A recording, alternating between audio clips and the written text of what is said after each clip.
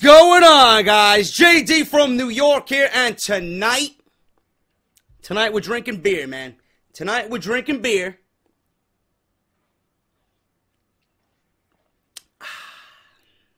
So good, man. Coffee stout. Kentucky coffee stout, bro. Absolutely fucking amazing.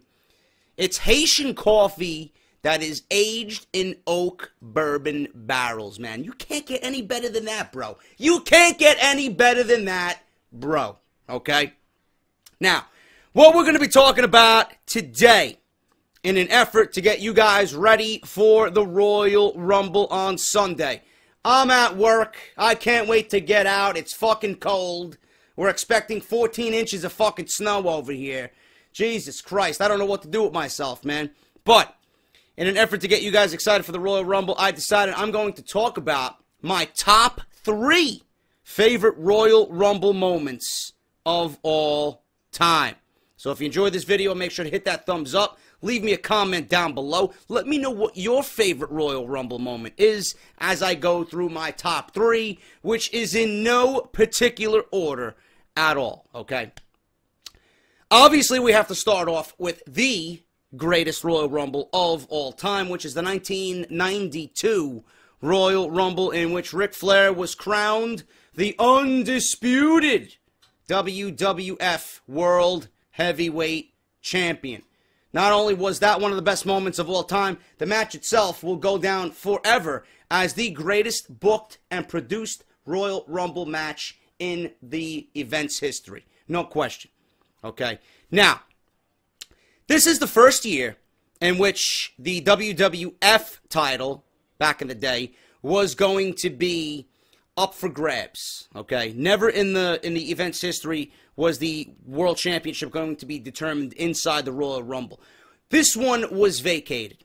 The title was actually vacated because Hogan went against The Undertaker at the 1991 Survivor Series, in which The Undertaker won his first WWF title. He beat Hulk Hogan with the help of Ric Flair. He beat Hulk Hogan with the help of Paul Bearer, and was one of the greatest moments of all time. And then not even a week later, Hulk Hogan got his rematch because of the controversial ending at the Survivor Series, and won the title back at Tuesday Night in Texas. Now, that event also had a controversial ending. So, Jack Tunney, being the president of the WWF at the time, stripped Hogan of the title, and declared that the title was going to be up for grabs inside the Royal Rumble. Okay? Now, the Royal Rumble in which Ric Flair won determined a lot of things, man. It determined a lot of things. Now, Ric Flair came in at number 3, and the way Ric Flair won this, and I got a little fun fact after I talk about how Ric Flair won this Royal Rumble. Ric Flair came in at number 3, okay? Sid Justice, Randy Savage, and Hulk Hogan were the final 4 in the Royal Rumble. Hulk Hogan and Savage were both eliminated by Sid Justice. It was Sid Justice and Ric Flair. Hogan, shocked and surprised that Sid Justice eliminated him. He thought Sid was his friend. This actually started the heel turn for Sid Justice going on into WrestleMania 8. So Hogan, surprised by this, is furious on the outside. He's like, I thought we were brothers. What's going on here? Yada, yada, yada. You know how Hogan was back in the 90s. So he pulls Sid Justice over the top rope, grabs his arm, and Sid Justice is trying to fight back. He's in the ring with Ric Flair. Ric Flair sees this and takes advantage, like Ric Flair would, and dumps him over the top rope, earning himself the Royal Rumble and the WWF Championship, okay? Now, in the book, To Be the Man, Ric Flair mentions not knowing that he was going to be winning the Royal Rumble until actually arriving at the Knickerbocker Arena the day of the event. And he also felt that he was brought in at number 3 to showcase his skills and endurance in the WWF. Meanwhile, Bobby the Brain Heenan mentioned in his autobiography, Bobby the Brain, that it was his initial suggestion that Ric Flair enter at number 1 and not number 3 for dramatic purposes. That's when Vince McMahon changed it to number 3 and claimed that it was his idea. Now, the aftermath of this is what boggles my mind, because this all led into WrestleMania 8. And if the way the Royal Rumble happened, we would actually get a Ric Flair versus Hulk Hogan match. That's the way in the direction everybody thought it was going to go. We thought we were going to get Savage versus Jake, the Snake Roberts at WrestleMania 8. You know, WrestleMania 8 was vastly changed following the Royal Rumble. The aftermath of this Royal Rumble had a confrontation between Hogan and Justice, which played out at the Royal Rumble and went out over a series of WWE television programs, Superstars to be exact. This was on January 25th, 1992. WWF President Jack Tunney held a press conference where he announced that Hogan would face Flair for the WWF World Heavyweight Championship at WrestleMania 8. Everybody thought we were going to get Hogan versus Flair. Justice, who was in attendance at this press conference, also began standing up as Tunney was making this announcement, and he was outraged and termed the announcement the most bogus act Jack Tunney has ever pulled off. Sid later apologized and Hogan accepted. But on the February 8th edition of Saturday Night's Main Event, Justice abandoned Hogan during a tag team match against Flair and The Undertaker, completing his heel turn and leading to a match at WrestleMania 8. Flair, in the meanwhile, began feuding with Savage over the WWF World Heavyweight Championship, and according to Storyline on WWF television, Flair claimed that he had a previous relationship with Miss Elizabeth, Savage's wife, going as far as presenting pictures of Elizabeth in which Flair had himself superimposed. This culminated in a title match at WrestleMania 8. Savage won the match and his second WWF World Heavyweight Championship. Now, I had to look it up just to make sure I'm giving you guys the proper information. If WrestleMania 8 was going to go the way it was intended to go, it could have been the greatest WrestleMania, or one of the greatest WrestleManias of all time. Look at this card that we could have had at WrestleMania 8 if we got the main event that we should have had with Hogan versus Flair. Hogan versus Flair for the WWF title. Savage versus Jake the Snake Roberts. The Ultimate Warrior versus The Undertaker. Bret Hart versus Roddy Piper. Legion of Doom versus Money Inc.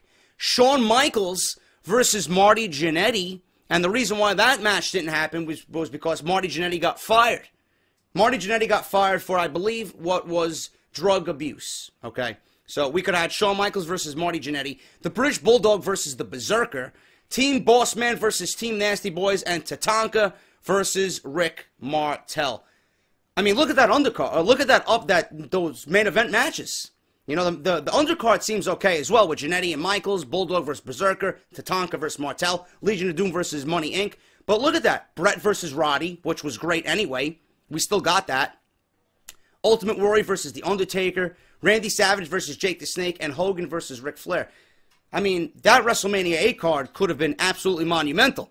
That's completely changed from what we got actually at WrestleMania 8. Now, the reason why Ric Flair and Hulk Hogan did not happen was, I believe I read somewhere that it was about the steroid scandal that was going on. I also heard and I read that Hogan versus Flair was not drawing at house shows, and they did not have a main event match on pay-per-view yet, and they tried to test it out during the house shows, and they just did not draw. And as always, you know, with Hulk Hogan and Ric Flair back in the 90s, their egos were out of control, so they could not determine a winner. Now, Hogan didn't want to drop to Flair. Flair didn't want to drop to Hogan.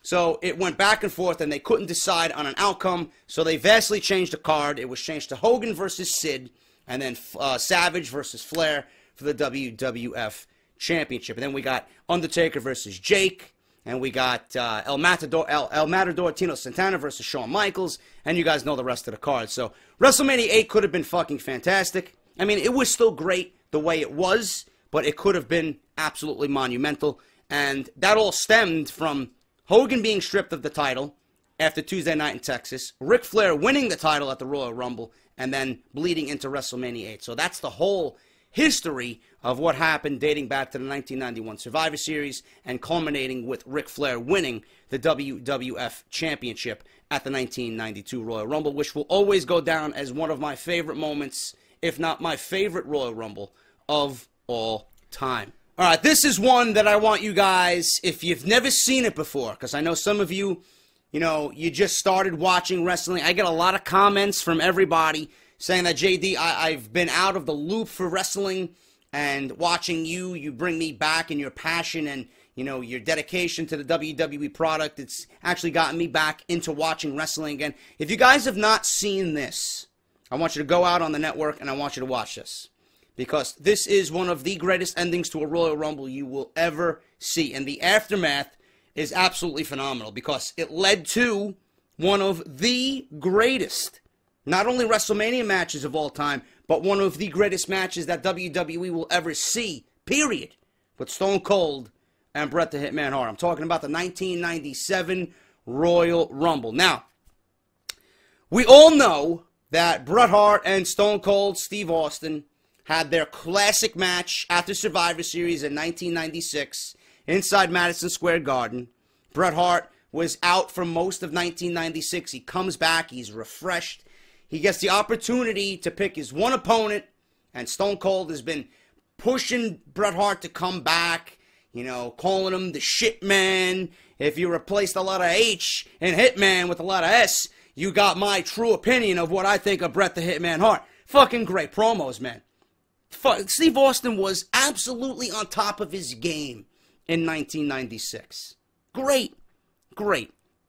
So, Bret Hart comes back. He actually chose Stone Cold Steve Austin upon coming back to be his first opponent because he thought they would put on fucking a clinic. 5-star classics. And that's exactly what they did, man. One of the greatest rivalries of all time.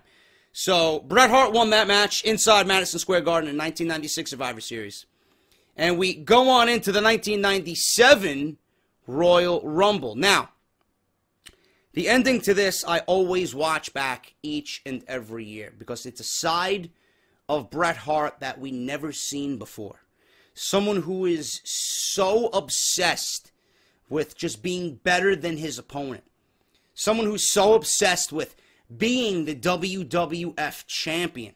And at that point, he felt like Stone Cold Steve Austin was walking into the WWE and slowly taking his spot. And this transpired so well on television. Now, when you got the caliber of superstar like Stone Cold and Bret Hart, things that, you know, we usually watch for our enjoyment seem to be fucking real. Like, what the fuck is going on? I mean, is this really happening right now?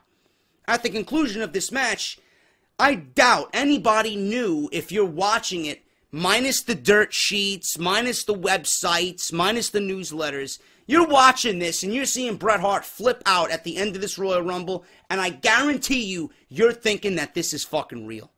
Because the way this transpired, I mean, it just had real life emotion in it. And that's what makes it so fucking great.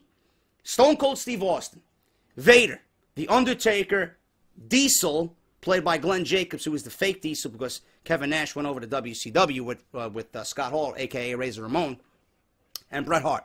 Those guys were in the Royal Rumble. The last 5 guys. Okay, now how this transpired is Bret Hart eliminates Diesel. Okay, now Stone Cold, before I even get to Bret Hart eliminating Diesel, he was eliminated. Bret Hart himself eliminates Stone Cold Steve Austin. His feet hit the ground. He's eliminated per Royal Rumble rules. He is gone. So then you're left with Vader, Undertaker, Diesel, and Bret Hart. Okay? Now, Stone Cold is eliminated. But at the same time he's eliminated, on the opposite side of the ring from where Stone Cold was eliminated, Terry Funk and Mankind were just brawling on the outside. It took every official that was outside monitoring this Royal Rumble to break them up. Stone Cold picked the perfect opportunity to sneak back in the ring. At this point, Bret eliminates Diesel. Undertaker and Vader are brawling inside the ring, trying to eliminate one another. Steve Austin eliminates both men at the same time. Bret Hart looks around. He thinks he won. And before he even blinks, Stone Cold is eliminating Bret Hart and is crowned the 1997 winner of the Royal Rumble. Referees turn around to see Stone Cold standing in the ring alone.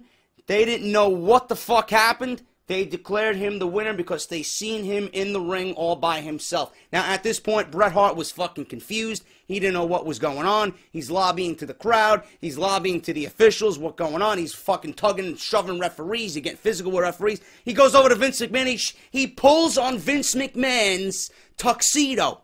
And he starts screaming. He's throwing a fucking temper tantrum. Jim Ross is saying, I seen it. I seen it. Jerry the King Lawler's like, fucking, well, don't hit me, bro. You know, Bret Hart was going into a tirade. Stone Cold, he knew he robbed the victory. He escaped right to the back, hands raised as he's going up the ramp. It was an absolute fucking chaotic scene.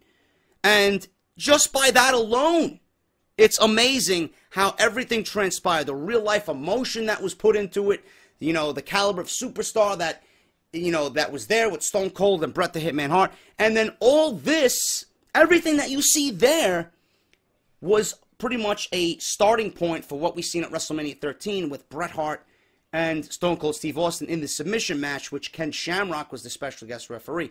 It was fucking unbelievable, and that was one of the greatest matches in WWF history. Now, inside that Royal Rumble, Austin actually tied Hogan with the most eliminations in a single Royal Rumble match alongside Kane, which was 10 until Roman Reigns broke the record and topped all of them with 12 in 2014.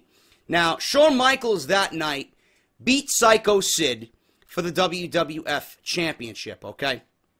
Michaels later vacated the WWF Championship on a special edition of Thursday Raw Thursday, and he gave that infamous I Lost My Smile promo, citing that he had knee problems and that he was going to vacate the title. And due to this situation, and especially over the Royal Rumble ending, Steve Austin, Bret Hart, The Undertaker, and Vader were in a fatal four-way at In Your House number 13 in a Four Corners match for the WWF Championship. Bret Hart won that match. He was crowned the WWF Championship. He got what he wanted. And then the next night on Raw, Bret Hart lost the title back to Sid because of Stone Cold Steve Austin. And then Bret Hart, on the March 17th edition of Monday Night Raw, Hart and Sid faced off in a steel cage match for the WWF title. Sid won that one because of outside interference by both Stone Cold and The Undertaker, which eventually set up WrestleMania 13. Undertaker beat Sid for the WWF title, while Bret Hart and Steve Austin went one-on-one in one of the greatest matches of all time. But the ending of that Royal Rumble, one of the best ever that you will ever see.